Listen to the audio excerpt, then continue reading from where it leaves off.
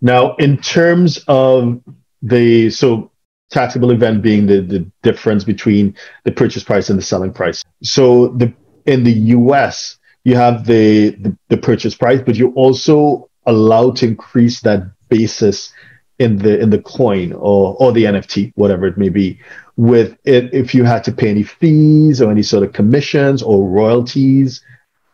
Are you allowed to increase basis with other cost items with the Israel tax system?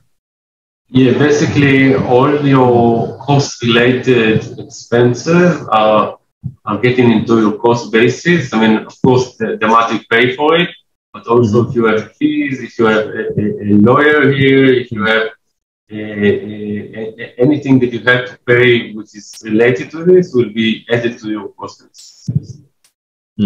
Okay, that's helpful to know.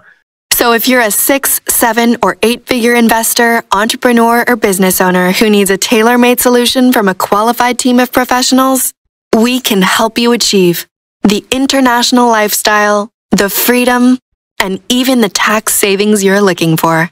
Visit us at htj.tax and live that international life.